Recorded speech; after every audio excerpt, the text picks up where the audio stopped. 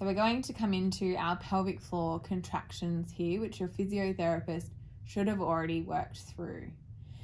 We're going to start off with a fast pelvic floor activation followed by an immediate relaxation.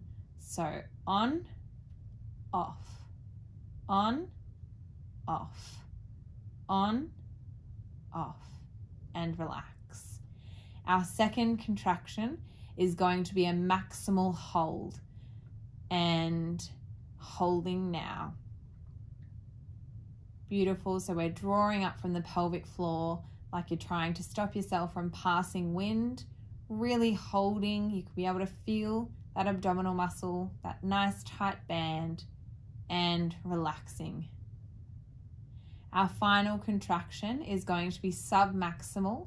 We're going to sustain this for close to 60 seconds if possible.